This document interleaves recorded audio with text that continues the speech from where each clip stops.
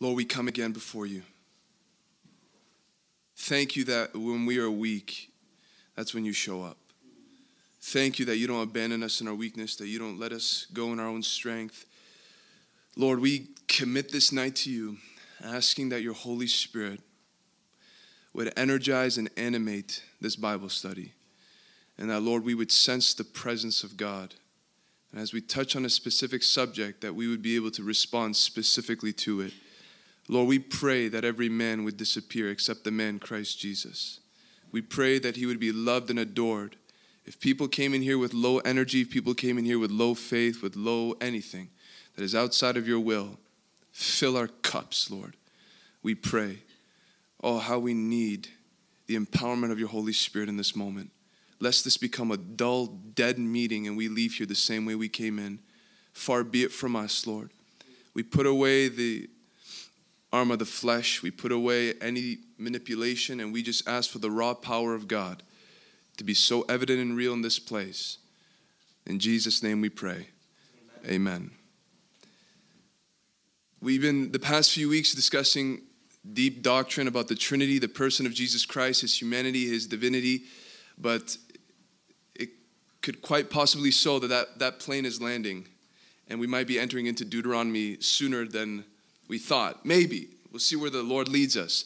But if you haven't been with us, we've been talking about the person of Jesus Christ, how the Scripture define him, declare him, and how we need to respond to appropriately to what the Bible has revealed about him. And so we've talked about his humanity, we've been talking about his divinity, and we're going to talk about another angle that would defend the fact that Jesus Christ is in fact God. But we're going to start with a different foundation. This might seem like a random piece to this puzzle of the Bible study in the beginning, but you're going to see how it connects near the end. But I want us to look at a specific subject concerning our faith that will relate to this whole series about the person of Jesus Christ by looking at and maybe understanding more for our own benefit what this subject really means to us and how it does relate to the God that we serve. You know, there are a lot of languages that we use, a lot of phrases, a lot of Christianese that we might have that we don't really know the understanding of it. We don't really comprehend even what we're trying to say. Even with biblical language, we kind of say it, we sing it, we preach it, we pray it, but we don't really know, we don't feel it, and we may not even have a complete understanding of what we're actually trying to declare. So when we say words like faith, what do you mean? When we say words like glory, what do we mean? When you hear a phrase like the fear of the Lord, what comes to mind? Holiness. What's that all about? And I think one word that is on the top of that list of perhaps being misunderstood and misapplied even is the word worship. Worship. We use it all the time. We hear it all the time. But do we really know what it means? I think we need to understand what it means because it relates to how we interact with our God. Worship. We're going to take advantage of this specific subject by covering the basis of what this actually means for us as Christians. Is there anywhere in the Bible that gives us a clear definition of what worship is? Wouldn't that be nice to be able to go to the Scriptures and see these words with a definition that follows it? Oftentimes the Scriptures don't give us that. But in your mind right now, can you think of a place in the Bible that might give us some clarity of what it means for a Christian to worship God? Yes. I just thought of like whatever you eat or drink to all for the glory of God. Okay. Came to mind. Sure. That's okay. We want to know what comes to mind. Yes. Gospel of John, Jesus says, one day you won't worship me in a certain place, but in spirit and in truth. Okay. So worshiping God means that we worship him in spirit and in truth. And we even use that, but do we even really know what that means? What does it mean to worship God in spirit and in truth? Truth makes more sense, but spirit. Okay, that's a great scripture. We're going to touch on that. What does it mean to worship? What does the Bible give us concerning worship? It's Romans 12. Romans 12:1. What does that say about worship? That your bodies is given up as a living sacrifice, which is an acceptable form of worship. Yes? Like giving?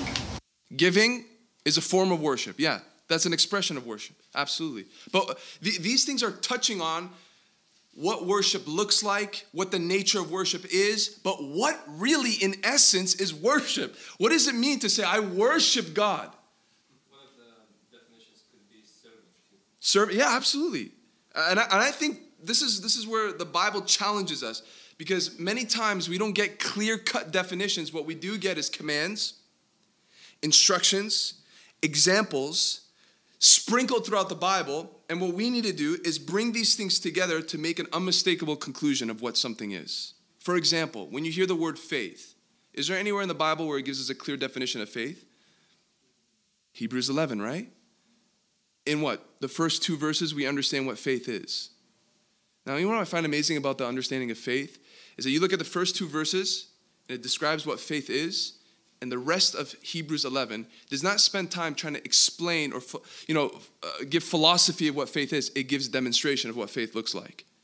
The rest of Hebrews 11 says, this is what faith looks like, this is what faith looks like, this is what faith looks like. Spends less time defining it, spends more time displaying it. And I think that's true with worship. I think if we really want to get down to the core of what worship is, and not going to the expressions of worship, not going to necessarily the commands of what worship looks like, we should go to a clear example of what worship is and derive our definition from that. Does anybody know where the first time in the Bible the word worship is given? The first time we see worship mentioned in the Bible.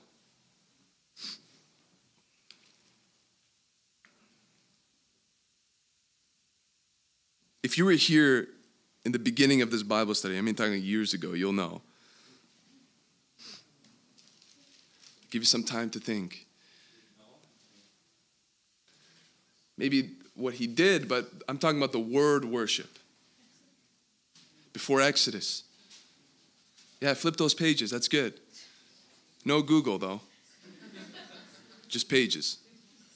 Abraham for sure, but before Abraham, there's someone. No, you're there.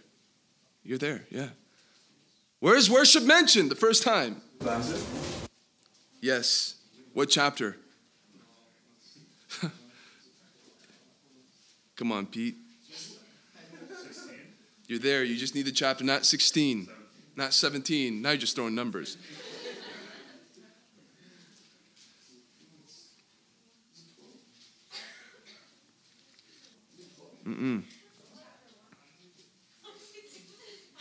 Chapter. We're in the right book. We're in Genesis 22. You got it, Eddie. Genesis chapter 22. Let's go to verse 1 of Genesis chapter 22.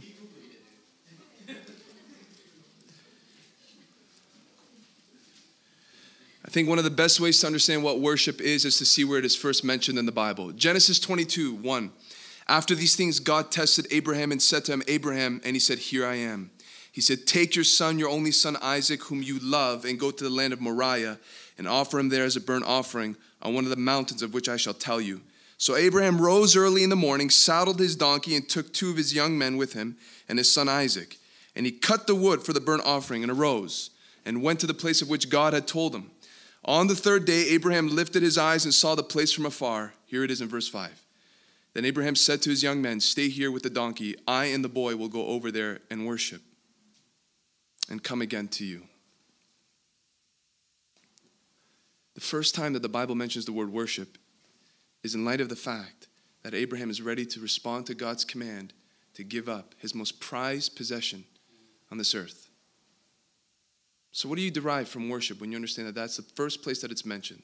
As though the Bible wants to ingrain in your mind and mine that for the rest of your reading in the Bible, you would understand worship through the filter, through the foundation of this man giving up his son. Yes? To surrender your own will, your own desires in order to be in complete obedience to God. Oh, okay, so worship, Abraham wasn't saying, hang on guys, we're going to go up there and sing 3 songs before the message and come back to you.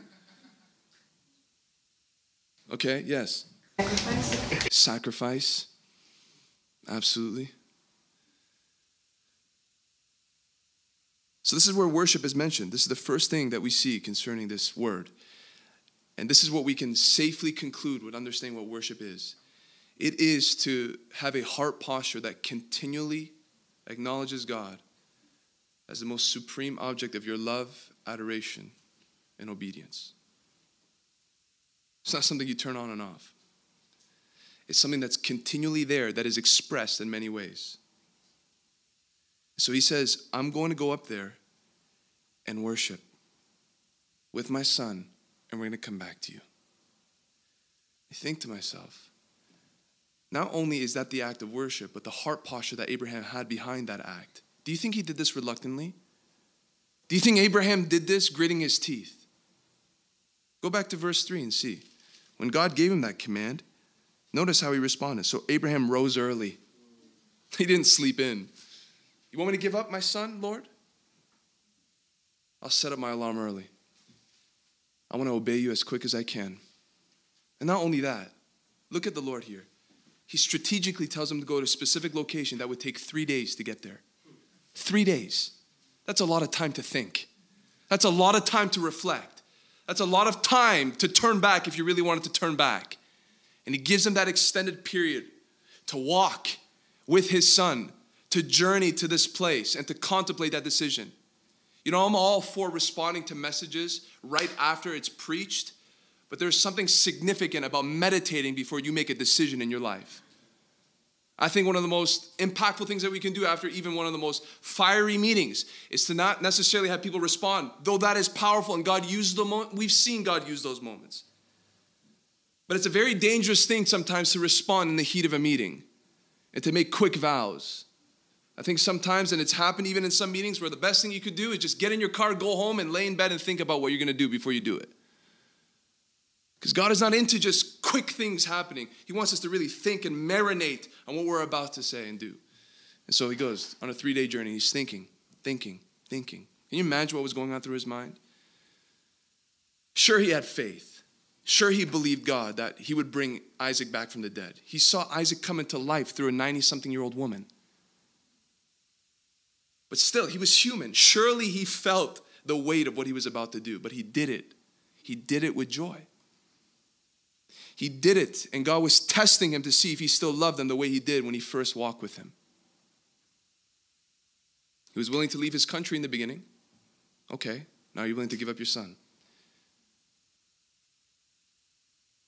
And that's important for us to understand. You and I have to make a decision, brothers and sisters. Here's a decision that you and I have to make. That we are still willing to zealously follow the Lord as we did in the beginning of our confession, even though if the emotions that we had in the beginning don't follow us through. Understand? We have to make that choice that even though the emotions and the butterflies and the sense of everything being miraculous when you first got saved, even if that does not follow you throughout the years, you're still willing to be committed throughout it all. And so years have passed. You know what God wants to know? Do you still love me, Abraham? Do you still adore me? Do you still treasure me above all things? And I believe that it's not just in this incident, but in many parts of the scripture, we see God, not in some strange way, but in a genuine, sincere way, testing the level of our adoration for him at times. Here's another instance where that happens. John chapter 21 with Peter. You can turn there. This is where God restores Peter in Christ.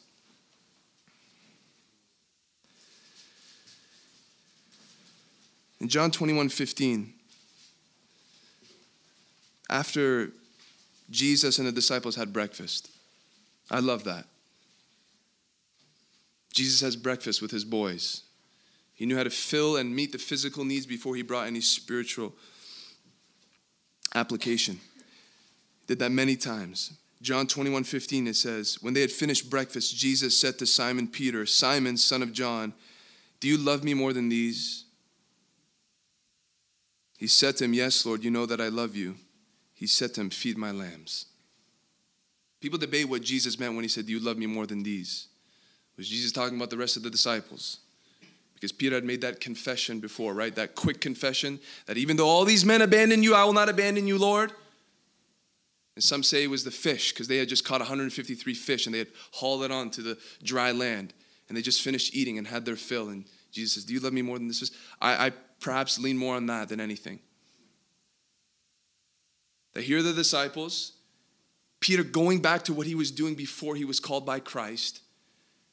They make a major catch. And notice, it was not by their own power. It was not by their own wit. Jesus was standing on the shore telling them how to make that catch. So it was a result of the blessing of God. It was a result of the wisdom of God. It was a result of the power of God that they're even eating in the first place. But it was in a moment of blessing in which Jesus challenges Peter's love and says, do you love me more than these? Do you love me more than your business? Do you love me more than this idea of a secure finance for your future? Do you love me more than your own comfort, Peter? Do you love me more than these? Abraham, do you love me more than your son? I blessed him with you. But do you still love me more than him? I think there's a healthy, sanctifying question that you and I can ask ourselves in different seasons of life, especially in those seasons in which we are experiencing great blessing from God, whether on a ministry level or any other level. And it's this. We should ask ourselves this. Lord, do I love you more than this? That's a sobering thing. And let's not ask ourselves once, because we'll quickly answer yes. But if we really want to ask ourselves and sanctify our hearts, let's continually walk in that. That whatever he gives you by his hand, to continually reflect and say, Lord, do I love you more than this? Sometimes you'll be surprised that love can be challenged, because our hearts will continually be challenged. Things in this life will try to push off Jesus Christ off the throne of your affections and mine on a daily basis. Daily basis. So we see it with Abraham. We see it with Peter. And if you're not able to put Isaac on the altar, and if I'm not able to walk away from 153 fish, we have to ask ourselves some serious questions if we realize who Jesus is. So we understand what worship is. To acknowledge God continually as the supreme object of our love, adoration, and surrender. To worship him is to treasure him above all things. To worship him is to be willing to surrender anything and everything at any time. To worship him is to say yes when he tells us to say yes, to say no when he tells us to say no. It's to look at your Isaac and be able to say, I can put this up on the altar. In Abraham's case, he got Isaac back. But in your case and mine, sometimes you're not going to get him back. The most prized possession that you have, the most prized person that you have. There are people who have paid a high price to put a him on the altar to follow Jesus. There are people who paid a high price to put her on the altar. And some got him back, some got her back. Some didn't. But in the end, Jesus is worthy of it all. And so Jesus here says, do you love me more than these? And the nature of worship is what Barrett brought up earlier in John chapter 4. Let's go there quickly in John chapter 4, 23 to 24. But the hour is coming and is now here when the true worshipers will worship the Father in spirit and truth. For the Father is seeking such people to worship him. God is spirit, and those who worship him must worship in spirit and in truth. What does it mean to worship in spirit and in truth? Does anybody have an idea? I mean, truth. What does it mean to worship in truth? This is what the Father is looking for, yes. According to his word, according to the revelation of who God is, according to his character, according to his dealings, according to what we've been studying the past few weeks, understanding the depths of who he is and his character and his nature, all these wonderful things, and responding to him according to that and not making a God in our own image. Truth, revelation, scripture, not our own imagination, not on what we think God is like or who God is to us. No, what the Bible reveals. This frames our worship. This funnels our worship. We need the scriptures, truth. But what does it mean spirit? Because it's not just truth. A lot of people worship in truth, but they have no spirit. A lot of people worship in spirit and they have no truth. Jesus says, I want you to worship in spirit and in truth. So what does it mean to worship in spirit? I think one simple way of understanding it is realizing where the Spirit resides, where the Spirit abides. Where is your spirit? It's an internal thing. It's from the inside out. God is not interested in external things. He wants it to flow from within. And I believe spirit, a great part of it is your affections, your heart. It's not just about parroting words off a screen. It's not about lifting your hands so people see that you lift your hands. Nobody's fooled. People could be fooled, but God's not fooled. It's about the spirit. It's about the inside. It's about, if you were to open this chest up, you would see that there's a heart that beats for God. And God wants to marry spirit and truth for it to be authentic worship unto him. And this is what Jesus says, that the nature of worship, head and heart, the nature of worship is this marriage in which I have your affection and I have your reason. I have your thinking. I have your mind and your heart. Can I read a quote from Jonathan Edwards? I love this quote, just looking into this. This is what Jonathan Edwards said. I should think myself in the way of my duty to raise the affections of my hearers as high as possibly, provided that they are affected with nothing but truth. So he was a preacher. And he says, you know what my ambition is? Is that when people hear me preach, that their affections would be elevated so high, solely, only, if their affections are being affected by truth. And that's what we need to get to in our place too, in our walk with God, in our worship with the Lord. That our spirit responds to truth, and it creates this aroma unto God with true worship. Now, we understand what worship is, we understand the nature of worship, but we have to understand how worship is expressed. And we've already mentioned some of this. But you can summarize it in 2 verses in the book of Hebrews, chapter 13. 2 verses summarize what really worship is expressed like. Hebrews 13 is a powerful verse, and we've read it before worship services. In verse 15 and 16. Hebrews 13, 15 and 16. And you really see 2 types of sacrifices being made here in terms of worship.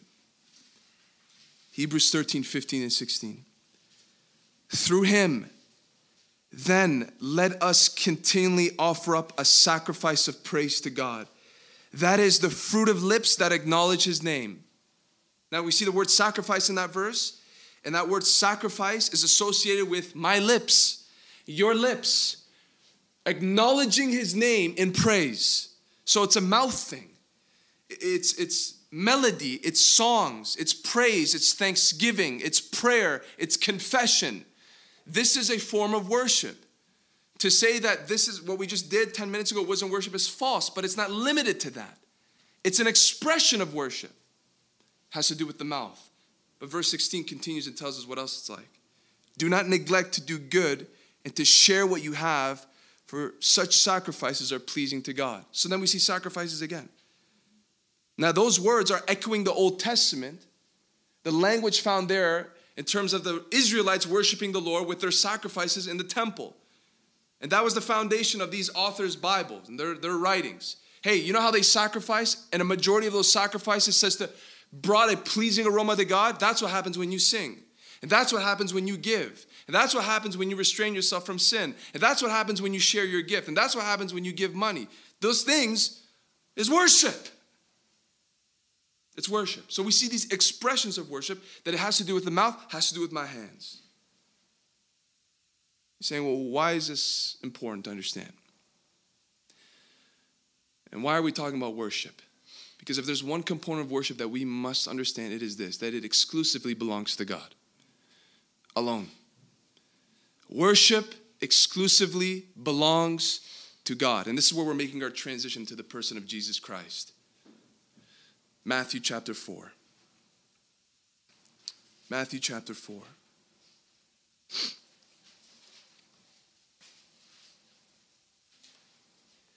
Beginning in verse 8. This is when Jesus was being tempted. And unfortunately, this scripture is twisted by those who deny the deity of Jesus Christ. Again, the devil took him to a very high mountain and showed him all the kingdoms of the world and their glory.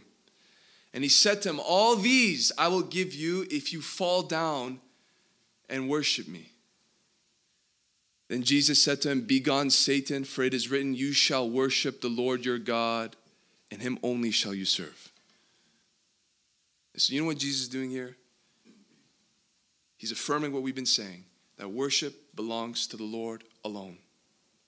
But unfortunately, many have used this scripture who deny that Jesus Christ is God in the flesh to say this is proof that Jesus Christ is deflecting any idea of receiving worship and is ascribing it to God alone, proving that he is not divine, or else he would have said, worship me because I'm God. Right? Jesus should have said, if he was God in the flesh, No, devil, worship me. I'm God. I'm the one that's supposed to receive. You and others bowing down at my feet. But he doesn't say that. This is the argument,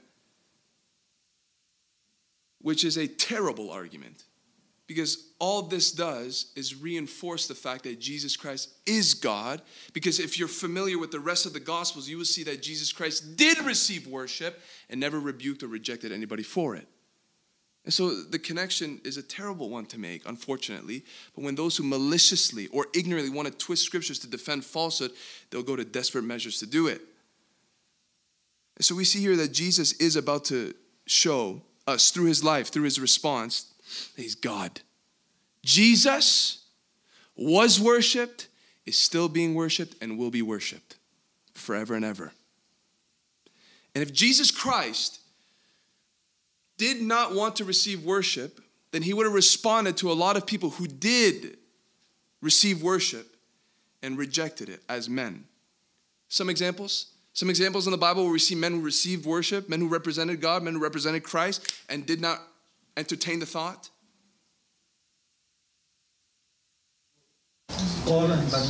Paul and Barnabas in Acts 14. Yes, we're going to turn there in a moment. A lot of these things are actually found in the book of Acts. The angel of Revelations too. Okay, in Revelations we see that John bows down and says, "Oh no, I'm a servant just like you." Absolutely. So we're talking about celestial beings as well. Sure. Peter and Cornelius. Peter and Cornelius in Acts chapter 10. Why don't we do that? We're going to go through the book of Acts and do this just bullet point real quick. Acts chapter 10. Just to see that if Jesus Christ was just a man, then surely he would have responded in a radical fashion as a response to people trying to give him worship.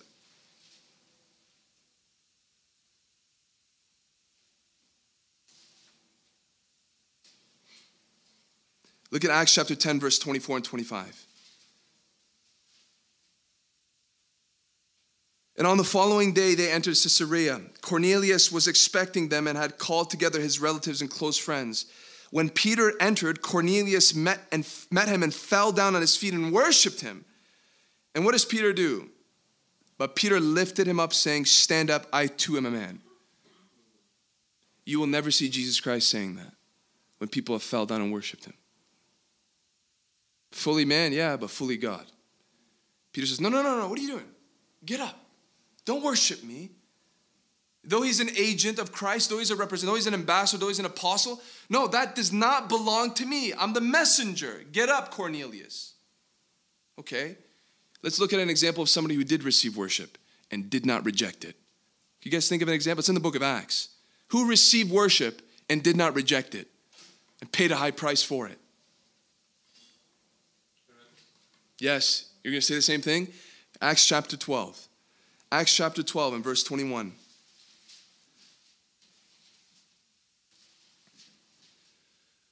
On an appointed day, Herod put on his royal robes, took his seat upon the throne, and delivered an oration to him. And the people were shouting, "The voice of a God and not of a man." Now, let's just stop there. What do you do in that moment when somebody calls you a God? You don't do what he's about to do. And that's receive it and entertain it and enjoy it. Because something happens immediately. Immediately, an angel of the Lord struck him down because he did not give God the glory. And he was eaten by worms and breathed his last. You know what I find so significant about this passage? It's Herod. And consider the context now. Look how quick God was to judge this man for receiving glory and not giving it to God. You know why it's significant?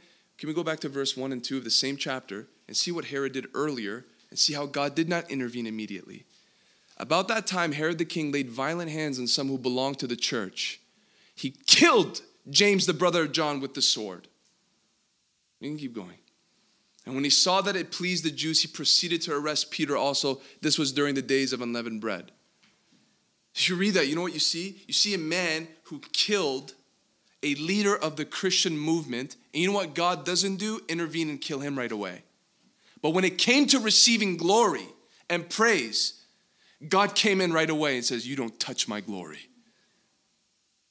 Murder? I'll delay your judgment till later. Receiving glory, I'm going to take care of that right now. That's how much God is jealous for his praise. So this is not something to mess around with. This is not something to entertain. This is not something to joy. When it comes to glory, God does not share it. He shares his love. He shares his patience. He shares his blessing. There's one thing that God will never share. That's his glory. That's his glory. So when it came with Herod, immediately. Murder, we'll wait. We'll put that on the receipt, but not my praise. That belongs to me alone. Now we go to Acts chapter 14. And what do we see? Paul and Barnabas reacting completely the opposite of how Herod did in verse 11. And when the crowd saw what Paul had done, what did he do? With authority, saw a man who never walked get up and start walking. They lifted up their voices saying, the gods have come down to us in the likeness of men. Barnabas they called Zeus and Paul Hermes because he was the chief speaker. And the priest of Zeus, whose temple was at the entrance of the city, brought oxen and garlands to the gates and wanted to offer sacrifice with crowds. Can you imagine the chaos? Here's this miracle. This man stands up for the first time. They identify Paul. They identify Barnabas as these gods, and they're about to sacrifice to them. They're about to have a party. They're about to lay these things out before them as gods. And how do they respond? But when the apostles, in verse 14, Barnabas and Paul heard of it, they tore their garments and rushed out into the crowd. Oh, if Herod would have done the same thing. Crying out, men, why are you doing these things? We also are men of like nature with you. And we bring you good news that you should turn from these vain things to a living God who made the heaven and the earth and the sea and all that is in them. And they begin to preach to these pagans, trying to introduce them to the true and living God. Now, this isn't the main point either, but I just find it of so much value that when you read on, you see something so significant concerning a very real thing that can happen to you and I, and that's fish for the praise of men. If you're ever in a place where you desire to receive hero worship or the acknowledgement by others, please realize, as we're going to find out in just a verse, of how fickle, how quick people change with their opinion about you and me. If you live for the opinions of men, you're in for a ride. Because you will realize very quickly that the same people that are willing to sacrifice, well, let's just read verse 19. But Jews came from Antioch and Iconium, and having persuaded the crowds, they stoned Paul and dragged him out of the city, supposing that he was dead. The same crowd that was praising them and willing to pat them on the back and elevate them and worship them and sacrifice them, the same crowd that stoned them. You and I have to be very careful of trying to live for the approval of people, because the same people that will love you and hug you and praise you and elevate you and tell you the greatest things are the same ones that will pull rocks out of their pocket and nail you on the head. They did it. But praise God, these men did not live for the opinions of men. They lived for the glory of God alone. They were willing to die for it. And that's what they were willing to do in this moment. So we see here, just very quickly, we lay a foundation that these representatives of Christ, these agents of the Lord, did not receive worship without rejecting it, without rebuking it. And now we see Jesus Christ in a different place. Christ received worship. Christ did not only receive worship, he demanded worship. When's the first time Jesus Christ received worship?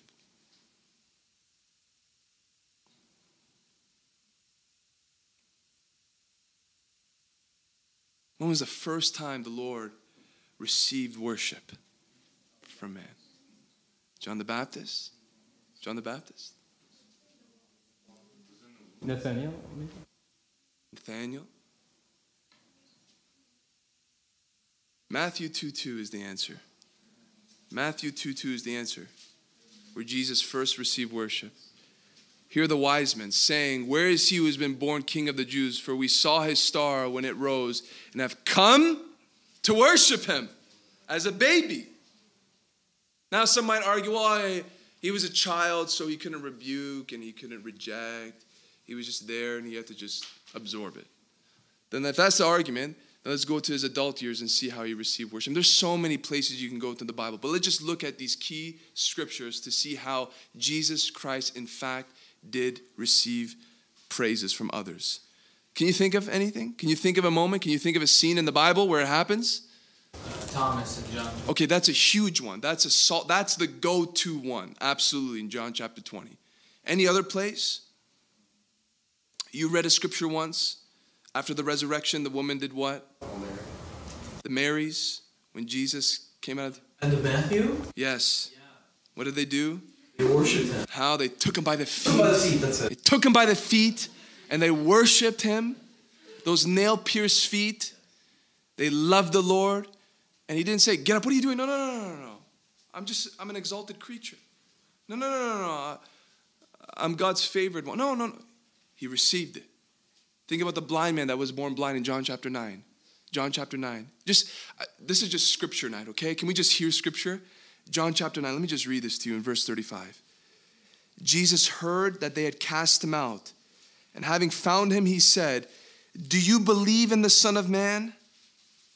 He answered, and who is he, sir, that I may believe in him? Look at the desperation. I want to know who he is.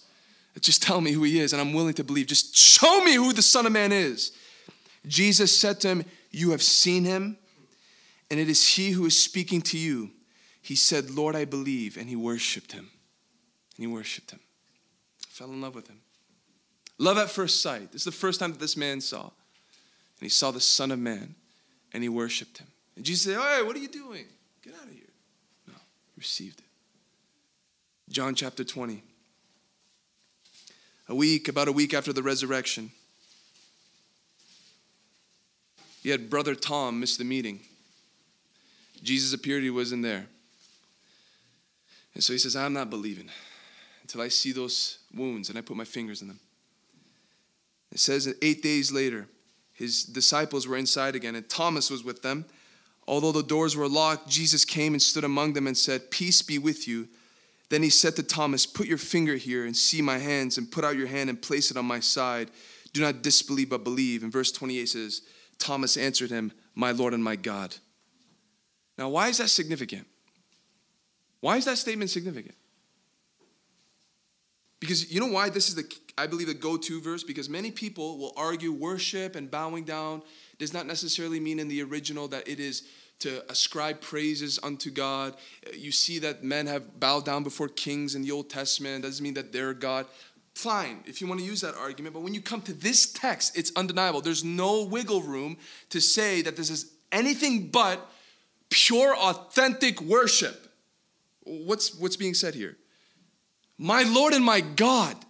And Jesus doesn't reject the statement. Jesus doesn't say, Thomas, you're on a roll now. Stop it. He acknowledges the statement and he builds off of it. And that's so significant. Many people come to this text who deny the deity of Christ, say, no. That's not Thomas ascribing it. That's Thomas expressing his awe of the fact that Jesus rose again. Okay, so Thomas blasphemed. That's what people are saying. Thomas blasphemed, right? And Jesus doesn't reject it. Jesus doesn't rebuke it. It's worship. It's worship. And Jesus again receives it. Now it goes even further than that, because we can go to all these different moments in the Bible. These are just references for us to look at. But here's another layer. Not only is Jesus an object of worship, here's a question. Was Jesus, the person of Jesus Christ, the second member of the Trinity, was Jesus ever in the Bible prayed to directly? Hold on, let's stop. Rewind. Do we only pray to the Father? Or can we pray to any member of the Trinity?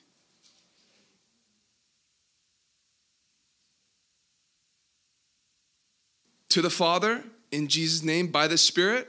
Or can I address the Father, the Son, or the Spirit?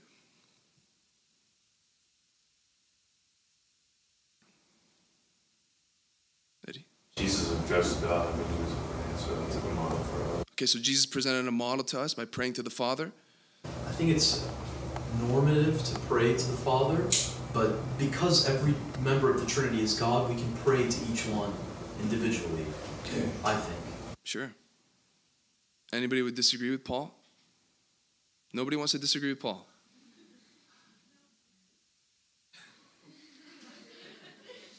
Just remember, I don't know exactly where it was, but where Christ says that he's a mediator between us and the Father. So he's a mediator between us and the Father, yeah. Okay. So elaborate. I still kind of agree with Paul. Okay, so you agree, Paul? To the Father in the name of Jesus by the Spirit, or do we have the freedom to address each of them in prayer? Can we sing to each member of the Trinity?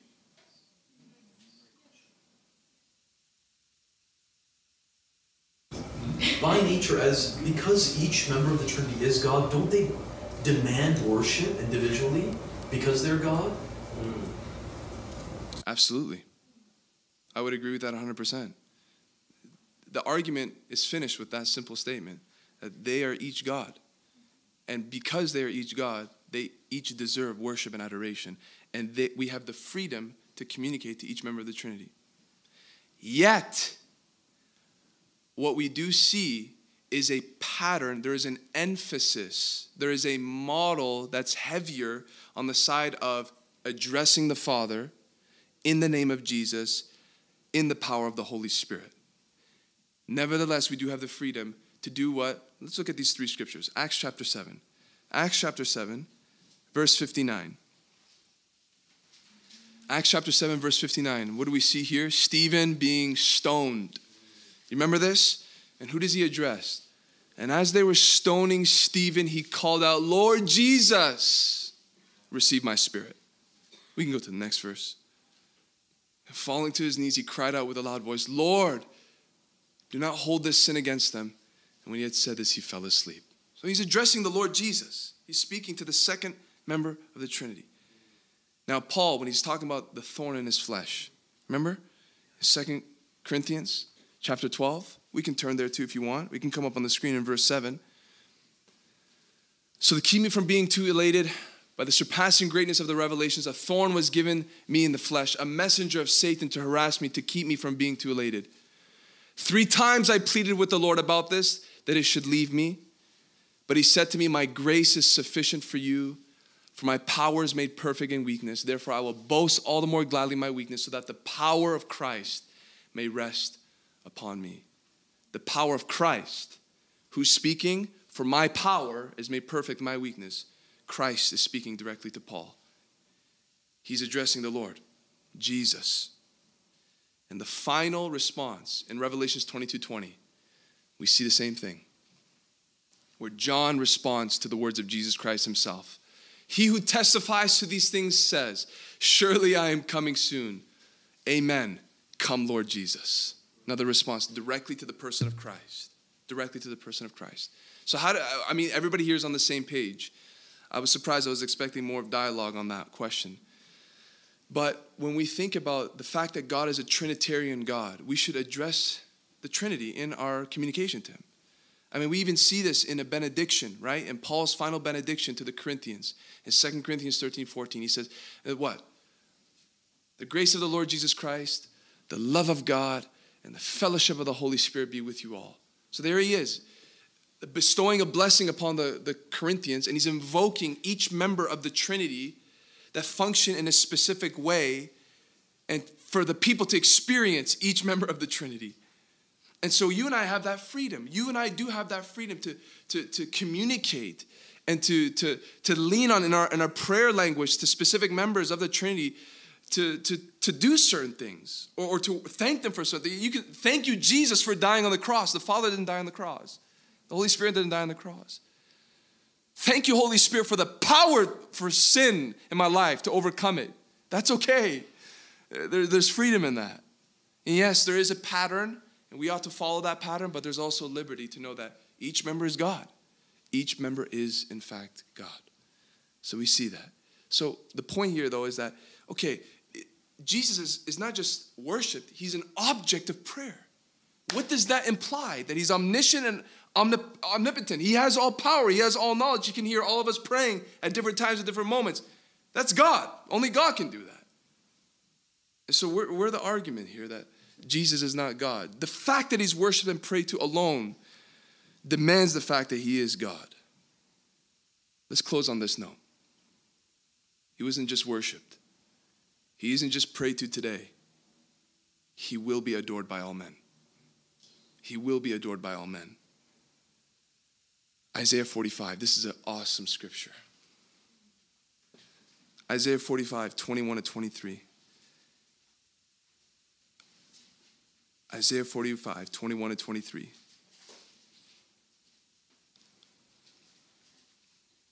Would anybody like to read this scripture? Tamara, go for it. 21 to 23.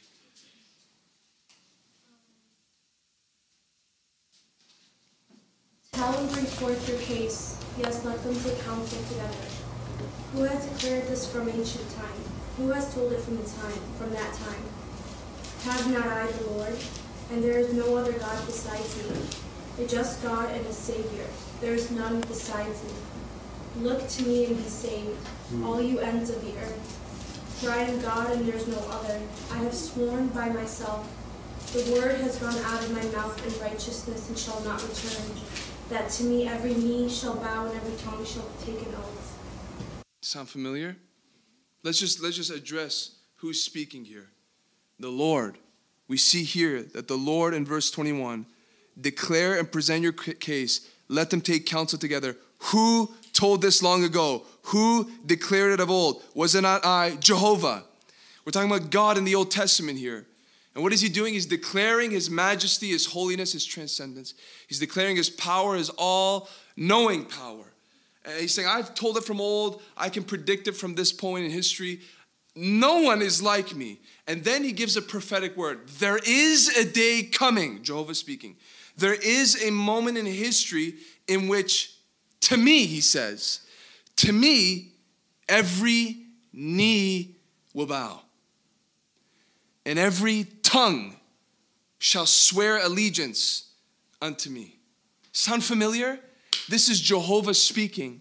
Then you have Paul, inspired by the Holy Spirit, taking that very same concept, that same phrase, and applying it to who? Jesus Christ in Philippians 2, 5 to 11. Does he not do that? Does he not do that? Does he not declare the humility of Christ, how he has come down in the flesh, how he became a servant, how he went to the point of death, and even death on a cross? And it says there in verse 8, and doing this, therefore God has highly exalted him and bestowed on him the name that is above every other name, so that at the name of Jesus, Isaiah 45, 21 to 23, every knee shall bow and every tongue will confess that Jesus Christ is Lord, to the glory of God the Father. But wait, that's ascribed to Jehovah in Isaiah 45. Yes, but Jesus is Jehovah. And so this is what we understand. There is a worship service coming. It's going to be the grandest worship service. It's going to be a mixture of emotion. I can tell you that much. Because this moment in which it comes declares that every knee will bow, both of the wicked and the righteous. There's a time in which every tongue will confess that Jesus Christ is Lord before people go to hell for all eternity, before people go into glory for all eternity. There is a moment, can you imagine the sight, where every knee will hit the ground and every tongue, whether they've praised God on earth or mocked God with their tongue, will in fact say, He is Lord. He is Lord. God will receive worship. Christ will receive worship from every single creature, from Adam till this moment and even in the future, if the Lord chooses to tarry.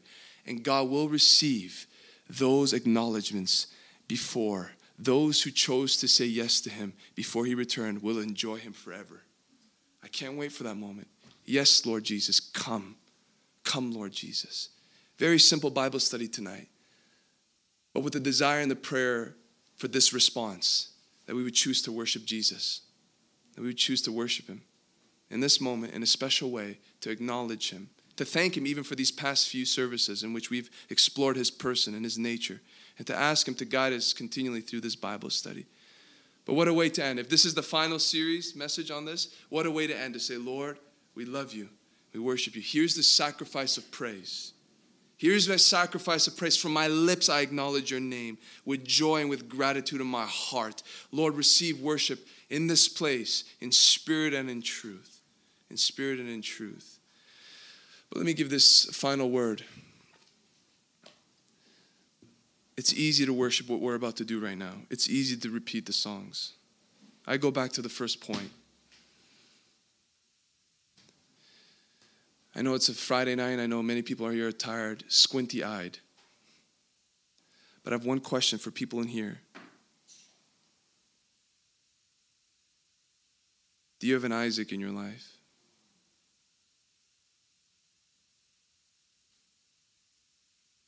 If Jesus were to scan through every single area of your life and say, do you love me more than these?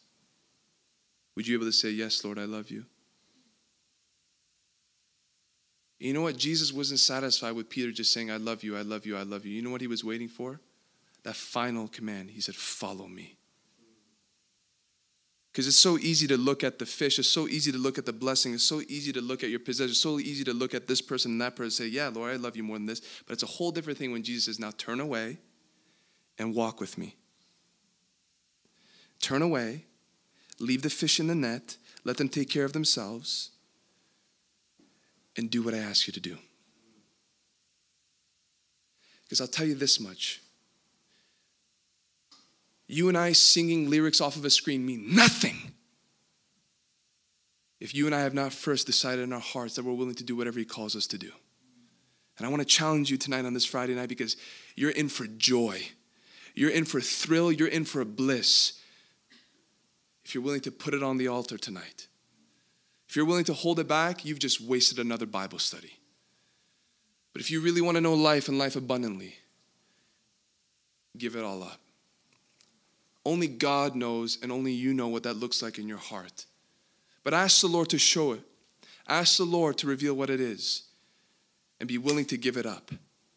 Be like Abraham and rise up early. Be like Abraham and make a choice. And here's the thing. Don't do it just because somebody's yelling on the microphone telling you to do it. If you need 3 days, do 3 days.